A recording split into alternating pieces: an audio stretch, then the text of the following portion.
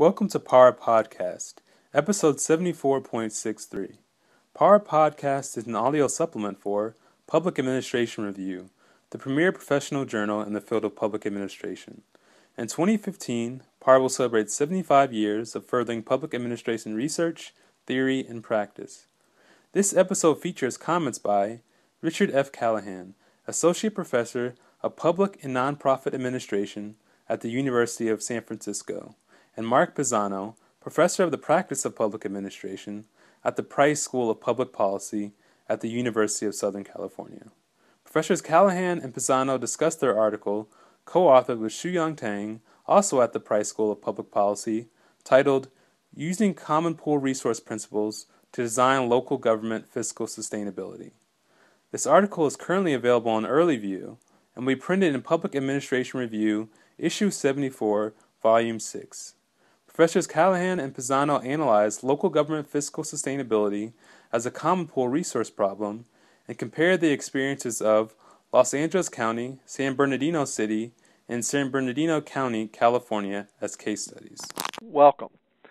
For the start of this, we'll consider what is the issue or what is the problem that this addresses, this article, and Mark Pisano will get us started with that discussion. The issue of fiscal stress came upon us during the Great Recession, and we began looking at case studies as to how cities, counties, and special districts were responding to this stress. We also looked at the issue of, is this stress simply a cyclical issue? That is, an issue brought on by the Great Recession and it's going to fluctuate with the business cycle, or is this fundamentally a long-term issue that will be accentuated during the business cycle? And what we found was that even though we're now in almost the end of the sixth year of recovery and things look better, that when you look long-term at the issue, namely, what are the long-term structural issues such as demographics and issues such as deferred maintenance, longer-term issues such as pensions and health care, that you find long-term stress on the expenditure side of the equation. We also looked at the economic aspects, namely, will the same demographic forces have an influence on economic growth, on the growth of income, on the growth of taxes paid? And what we found is that the same demographic forces kick in, but in the opposite way, that there will be longer-term declines in income and substantial declines in the growth of taxes paid. In fact, over the next 3 decades, as much as 48 to 49% reduction in the growth of taxes paid. Therefore, the observation that our team came to is that the forces and the patterns and the trends that we were identifying in the case studies would be needed to be heeded over the long term to deal with these both cyclical as well as long-term issues. In looking at the longer term, and we found that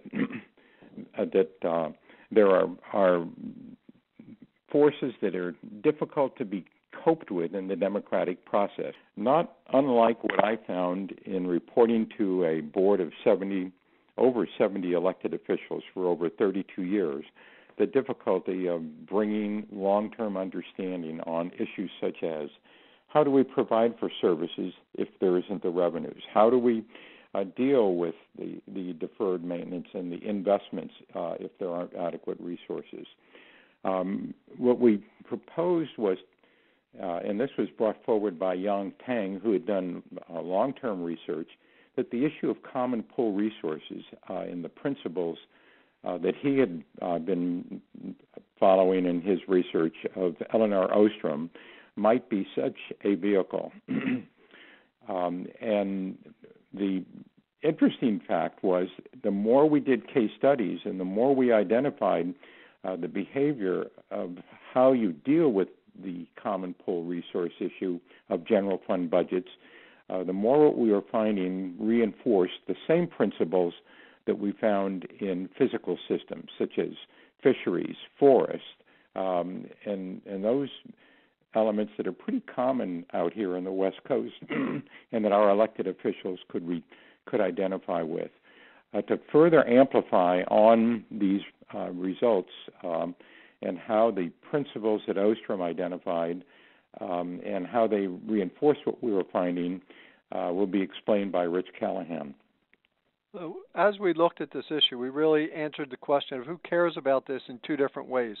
One from the standpoint of practitioners in local government, state and county government, and as Mark indicated, these stresses will continue well into the future and make it difficult to address citizen needs and expectations in services, infrastructure, and with changing demographics.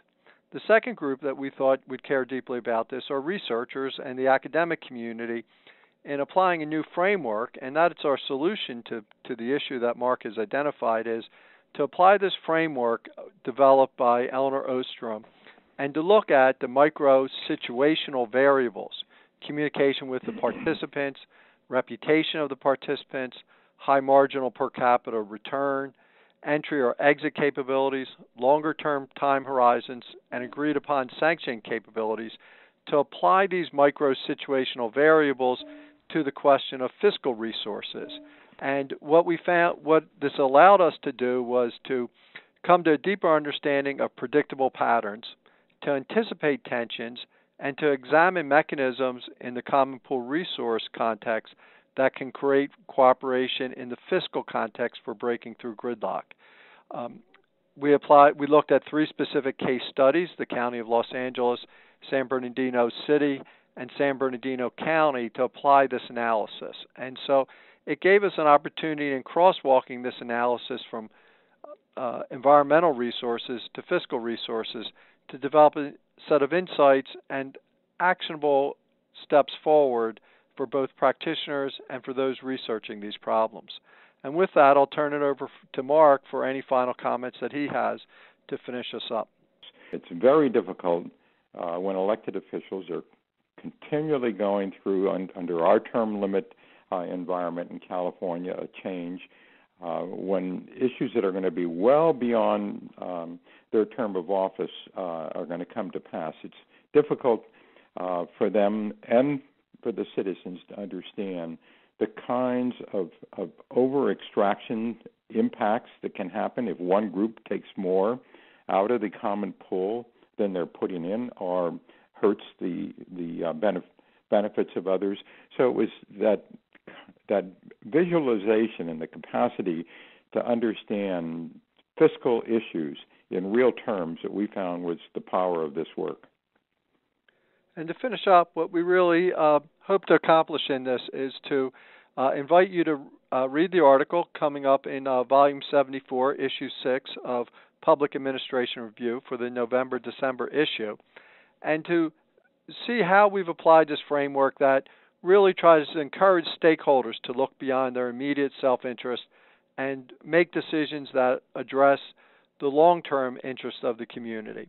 And the framework developed by Eleanor Ostrom, and which she was recognized with the award of the Nobel Prize, gives us a chance to take that framework and see how to get to long-term consideration and how to break through short-term frustration and difficulty.